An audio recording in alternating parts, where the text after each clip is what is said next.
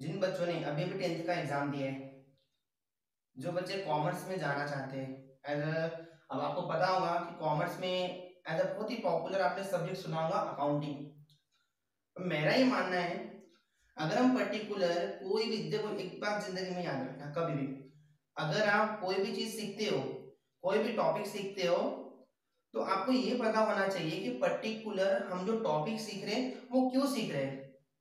ठीक है ना। जैसे अगर आपको पता चल गया कि पर्टिकुलर टॉपिक में क्या है क्या नहीं है, तो हमारा उस प्रति एज अबाउट दैट हमारा इंटरेस्ट भी क्रिएट होता है, हमारा इंटरेस्ट क्रिएट होता है और हमारे हमें सीखने में मजा आता है। तो देखिए आज का जो हमारा टॉपिक है वो है basic concept of accounting. Basic concept of accounting. अब देखिए पर्टिकुलरली अकाउंटिंग एज इसे हम बोल सकते हैं summarising, analysing and recording the business transactions. अब देखिए पर्टिकुलर, अभी हम एक काम करते बिजनेस को बाजू में रखते, अब अकाउंटिंग सीखने के लिए मैं आपको आपकी रियल लाइफ के बारे में एज अ रियल लाइफ को लेकर मैं आपको ये टॉपिक समझाता हूँ। जैसे फॉर एग्जांपल देखो, जिस पर्सन को अगर इंग्लिश सीखना हो, अगर उसे एबीसीडी नहीं आएगा तो कभी इंग्लिश सीख नहीं सकता। उसी प्रकार अगर किसी पर्सन को मैथमेटिक्स सीखना हो और उसे नंबर्स नहीं पता हो तो कभी एज अ मैथमेटिक्स नहीं सीख सकता। तो वैसे ही अगर जिस पर्सन को अकाउंट की जो बेसिक कंसेप्ट है उसके बारे में नहीं पता है तो अकाउंट कभी सीख नहीं पाएगा। अब जैसे आपको पता होगा क्या कोई भी आपके घर पे देखो, आपके मम्मी पापा, आप, आपके सिस्टर्स, कोई भी कहाँ पे कहीं भी काम करते हो तो काम क्यों करते हो? कुछ ना कुछ कमाने के लिए, एज अ पैसा कमाना। अब देखिए अकाउंटिंग एज अ हमारे लिए क्यों इंपॉर्टेंट बनता है। जैसे पर्टिकुलर अगर देखो आपके पापा का एक शॉप है, ठीक है, या आपका एक शॉप है, आपके पास अभी एक दो कस्टमर आते तो हम वो दिमाग में रख सकते हैं।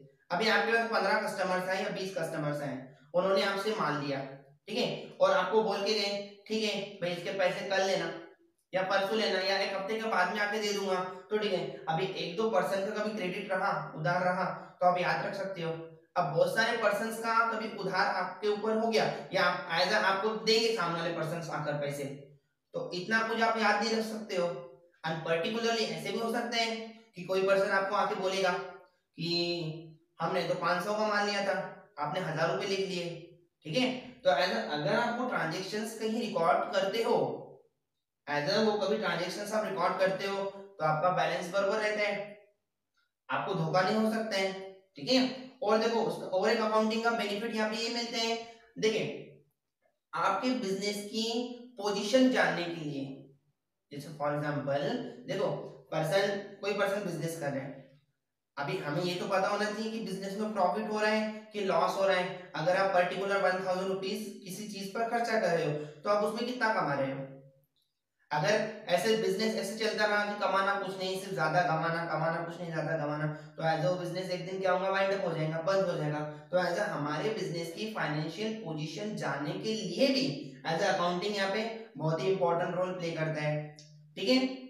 उसके बाद में असर्टेनिंग प्रॉफिट, एज आपको प्रॉफिट जानना है कि पर्टिकुलर ईयर बाय ईयर आपको बिजनेस में कितना प्रॉफिट हो रहा है, आपका बिजनेस प्रोग्रेस कर रहा है कि एज आपका आपका आपका आपका जो बिजनेस है वो प्रोग्रेस कर रहा है कि नीचे नीचे आते जा रहा है। तो ठीक है, तो एज अ बिजनेस की पोजीशन जानना, उसके बारे में प्रॉफिट के बारे में जानना, ठीक है। उसके बाद में देखो टू कंप्लाई लीगल एस्पेक्ट्स। अब देखिए अगर आपको पर्टिकुलर अकाउंटिंग का नॉलेज है, तो जैसे इनकम टैक्स रहता है, सेल्स टैक्स रहता है, कितना भरना है, क्या करना है, अगर आपको पर्टिकुलर नॉलेज है आप बराबर उसे पहचान सकते हो कि हाँ हमने पर्टिकुलर इतना इतना कमाया है, ठीक है। नहीं तो फिर इसमें क्या होता है, बहुत सारे डिस्प्यूट्स क्रिएट होते हैं, ठीक है। तो ऐसे इसलिए अकाउंटिंग बहुत ही इंपॉर्टेंट है, ठीक है। अब देखो अभी आपने जैसे कॉमर्स लिया है, ट्रेड जिसे हम व्यापार बोलते हैं, तो आपको ये पर्टिकुलर चीज आनी चाहिए। तो देखिए अब पर्टिकुलर देखो, अब मैंने आपको स्टार्टिंग में बताया कोई भी पर्सन कोई एक्शन करता है, क्यों करता है, एज पैसे कमाने के लिए। लेकिन इंसान के यूज में कभी पैसा आता है? आपने कभी देखा है कि पर्टिकुलर किसी पर्सन को भूख लगी तो उसने 500 की नोट लेकर खा ली, या किसी पर्सन को ठंडी लग रही है तो उसने 2000 की नोट लेकर आंख पे डाल दी? कभी नहीं देखा है। या किसी को नहाना हो तो ऐसे बाल्टी भरकर भरकर वो नोट्स लेगा और अपने आंख पे डाल देगा? ऐसा कुछ नहीं होता है। मुझे बोलने का मतलब ये, इंसान जो भी एक्शन करता है वो अपने सेटिस्फेक्शन के लिए करता है।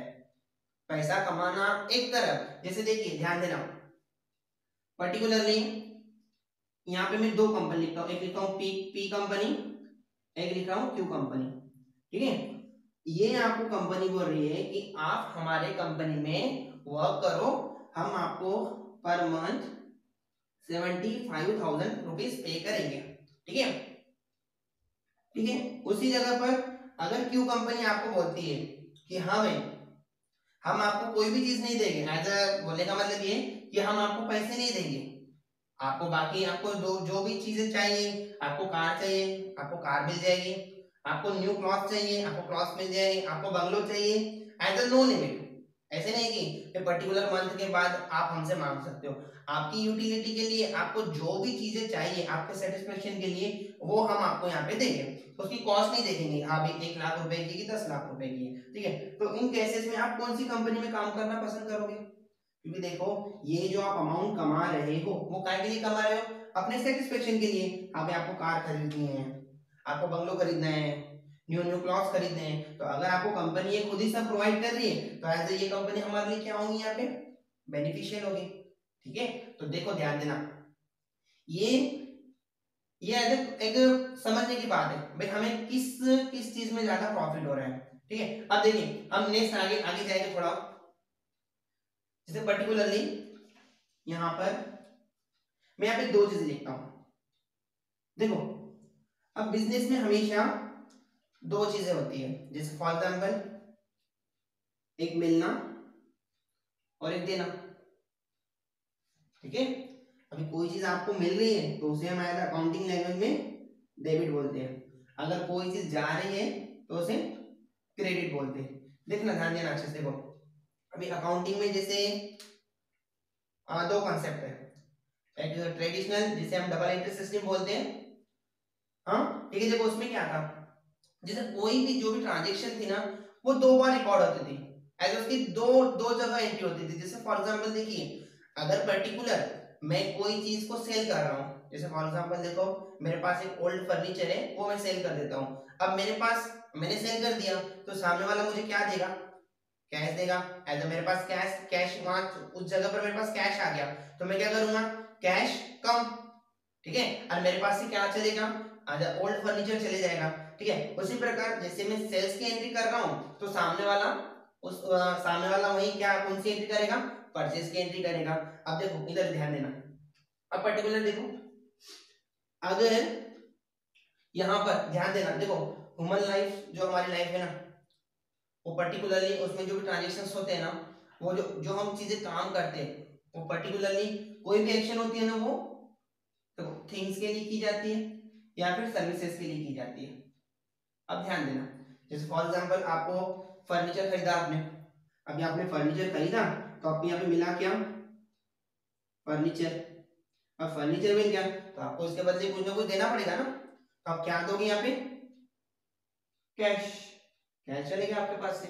ठीक है, उसी उसी जगह पर देखो ध्यान देना, अगर आप पर्टिकुलर किसी पर्सन को अपनी मोबाइल भेज देते हो, किसी पर्सन को आपने मोबाइल भेज दी तो आपने दिया क्या? वहां पे अपना मोबाइल दे दिया। ठीक है, मोबाइल दे दिया ना, आपको क्या मिलेगा यहाँ पे? कैश।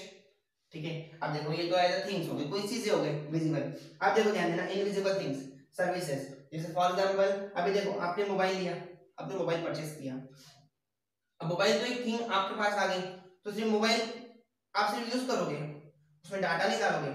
एज अ जो इंटरनेट सर्विस जो आपको मिल रही है एज अ सर्विसेज। अब ध्यान देना इंटरनेट सर्विसेज हो गई, यहाँ पे इलेक्ट्रिसिटी। इलेक्ट्रिसिटी अभी आप इलेक्ट्रिसिटी का बिल भर के आते हो, इलेक्ट्रिसिटी आप यूज करते हो, तो इसका मतलब ऐसे नहीं कि आपको सामने वाला आकर कोई पर्टिकुलर चीज दे देता है, वो आपके लिए एक प्रकार की सर्विसेज हो गई तो आप वहां पे वो चीजें पे करते हो। ठीक है ना, अब जैसे अभी ट्यूशन क्लासेस, अब जैसे ट्यूशन क्लासेस अब मैं आपको पढ़ा रहा हूँ तो इसका मतलब क्या? आप आपको मैं पढ़ा रहा हूँ इसका मतलब क्या है कि आपको मैं नॉलेज दे रहा हूँ।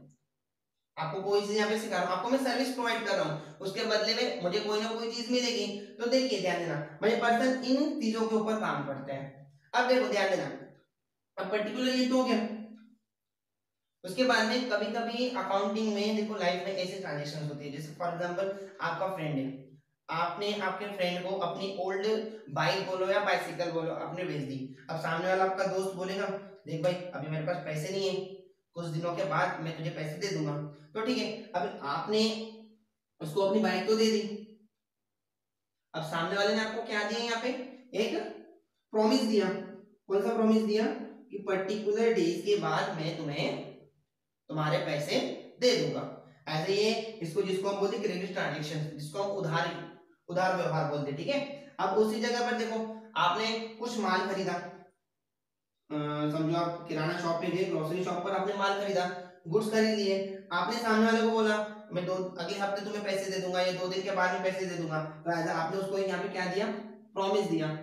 तो यहाँ कोई प्रॉमिस का अकाउंट ओपन नहीं होता है, यहाँ पे किसी न किसी पर्सन का अकाउंट ओपन होता है। जैसे फॉर एग्जांपल अगर यहाँ पे लिखता हूँ, यहाँ पे पर्सन मैंने राम का नाम डाल दिया जैसे, ठीक है, राम से मुझे प्रॉमिस मिला, मैंने उसे बाइक दी। ठीक है, अब देखो यहाँ पे भी, यहाँ पे अभी राम डबल मैंने राम का नाम ले दिया। देखो गुड्स गुड्स तो मैंने खरीदे, मैंने सामने वाले को यहाँ पे क्या दिया, एक प्रॉमिस दिया। तो देखो इस प्रकार से अकाउंटिंग की ट्रांजेक्शंस होती है। अब देखो बेटा, अभी ये जो ट्रांजेक्शन होती है, अब देखो इसको रिकॉर्ड कैसे करना। जैसे पर्टिकुलर देखो अभी आपने फर्नीचर खरीदा, कैश आपसे गया, तो जनरली इसका रिकॉर्डिंग कैसे होती है, फर्नीचर अकाउंट, यहाँ पे क्या है ये डेबिट, गया क्या आपसे to cash account, as a credit को हम टू से दिखाते हैं। उस प्रकार देखो अगर आप पर्टिकुलर मोबाइल आप खरीद रहे हो, अब आपने मोबाइल खरीदा, हाँ मोबाइल सॉरी आपने मोबाइल बेचा है, आपके पास आया क्या यहाँ पे कैश, कैश अकाउंट डेबिट, गया क्या टू मोबाइल अकाउंट। ठीक है ना, तो देखो इस प्रकार से ट्रांजेक्शंस होती है। अब आपको मैं अकाउंटिंग के जो 3 रूल्स है, अकाउंटिंग प्रिंसिपल्स के जो 3 रूल्स है आपको बताऊंगा, देखो ध्यान देना अच्छे से। पर्टिकुलरली एक रहता है पर्सनल अकाउंट, एक रहता है रियल अकाउंट, एक रहता है नॉमिनल अकाउंट। अब अच्छे से ध्यान देना, देखो जैसे आपको बोर नहीं हो ज्यादा ज्यादा, ऐसा भी नहीं कि आपको बोर होना होगा। देखो ध्यान देना, पहले इसके रूल्स लिख लेता हूं नीचे। देखो पर्सनल अकाउंट, अब देखो इसमें debit credit as a personal, personal बोले तो कोई ना कोई पर्सन का नाम, एज अ इसमें देखो डेबिट द रिसीवर और क्रेडिट द गिवर, देने वाला। अब देखो ध्यान दो आगे, सेकंड नंबर पे रियल अकाउंट, रियल में देखो क्या रहता है, कोई ना कोई पर्टिकुलर चीज, जैसे इसमें डेबिट और ये क्रेडिट, हाँ डेबिट व्हाट कम्स इन और credit what goes out. Last one third number का नॉमिनल अकाउंट। अब देखो नॉमिनल अकाउंट में क्या होते हैं, particularly debit all expenses and losses और credit all incomes and gain. देखो बेटा ध्यान दो, देखो आपको करना क्या है यहाँ पे। अब जैसे अभी कोई भी ट्रांजेक्शन होती है, देखो अगर आपने देखो किसी को माल बेचा है या किसी से माल लिया है, तो सामने वाले आपको अकाउंट में ये देखना है, पर्टिकुलर ट्रांजेक्शन में ये देखना है कि पर्टिकुलर जो सामने वाला पर्सन है वो चीज को रिसीव कर रहा है कि चीज को दे रहा है। अगर सामने वाला पर्सन चीज को रिसीव कर रहा होगा तो उसको डेबिट, उसका नाम लिखकर उसका पर्टिकुलर अकाउंट, जैसे राम अकाउंट हो गया, उसको डेबिट कर देना। अगर सामने वाला वही पर्सन कोई चीज को दे रहा है तो उसको आप क्या करो वहां पे as a credit the giver करके, ठीक है, क्रेडिट करोगे। उसी प्रकार देखो ध्यान देना, अब रियल अकाउंट देखो पर्सन इसमें आएंगे, पर्सन सब इसमें आ जाएंगे। रियल अकाउंट में आपको यहाँ पे थिंग्स देखनी है, कोई भी चीजें देखनी है। जैसे आप इसमें देखो पर्टिकुलर अगर कैश देखते हो, कैश देखते हो, फर्नीचर देखते हो और कोई भी चीज हो, आपको देखनी है कि पर्टिकुलर वो ट्रांजेक्शंस में वो जो पर्टिकुलर चीज है वो आपके पास आ रही है कि आपके पास से जा रही है। और उसी प्रकार देखो यहाँ पे नॉमिनल अकाउंट में आपको all expenses and losses, particular आपको ये देखना है कि आप जैसे फॉर एग्जांपल आपने सैलरी पेड किया, तो सैलरी पे करना बोले तो एक एक्सपेंस होगा, तो आपने सैलरी पे की है, तो आप देखो सैलरी पे कर रहे हो, सैलरी का पे मतलब क्या होता है, आप कैश पे कर रहे हो। तो देखो बेटा, अभी जैसे ये हो गया, अभी पर्टिकुलर आप कभी कोई शॉप पे गए, आपने वहां से कोई चीजें खरीदी, कोई चीजें खरीद ली और आपने उसे पैसे दे दिए। जैसे फॉर एग्जाम्पल मैं बोलूंगा फर्नीचर परचेस ₹2000, 2000 का आपने फर्नीचर परचेस किया, मतलब आई कौन सी चीज यहाँ पे, फर्नीचर तो एक चीज हो गई, इसी इतना दिमाग में रखना ना, अगर ये समझ गया अकाउंट में कभी कोई प्रॉब्लम नहीं होगी। देखो अभी आपने देखो फर्नीचर खरीदा, what comes in furniture, as a furniture account यहाँ पे डेबिट। अब आपने दिया क्या, कैश दिया है ना, एज अ कैश दिया, मतलब इसका मतलब क्या होगा, what goes out to cash account कर लोगे बस। तो सीधे देखो उसी जगह पर मैं से बोल रहा हूँ, अगर आपने ये चीज समझो जो कैश पे नहीं खरीदी है, आपने उधारी खरीदी है, जिसमें कोई ट्रांजेक्शन में अगर कैश का कोई समझो एक्सप्लेनेशन नहीं दिया हो, तो एज वो ट्रांजेक्शन कैसी होती है, उधार होती है, जिसका हमको एज अ पे फ्यूचर पे करना पड़ता है। अब देखो मैं से बोलूंगा फर्नीचर परचेज फ्रॉम राम ₹10,000, ₹10,000 का फर्नीचर मैंने राम से परचेज किया। ऐसे देखो ये ट्रांजेक्शन में एक पर्सन का नाम आया है राम का, इसका मतलब क्या हुआ कि राम गिवर है कि रिसीवर है, आप पहचान पहचान सकते हो। अब आपने जाकर फर्नीचर राम से परचेज किया, आपके पास आया क्या, फर्नीचर आ गया, फर्नीचर अकाउंट डेबिट। अभी किसने दिया, वो राम ने दिया, तो राम अकाउंट। ठीक है, अब देखना ध्यान देना और सुनो अच्छे से। मैं से बोलूंगा जैसे फॉर एग्जांपल देखो सोल्ड गुड्स टू राम, मैंने राम को गुड्स बेचे। अभी गुड्स राम को बेचे, इसका मतलब मैंने क्या किया यहाँ पे, जैसे वो छोड़ो चलो वो ठीक है ले सकते हो।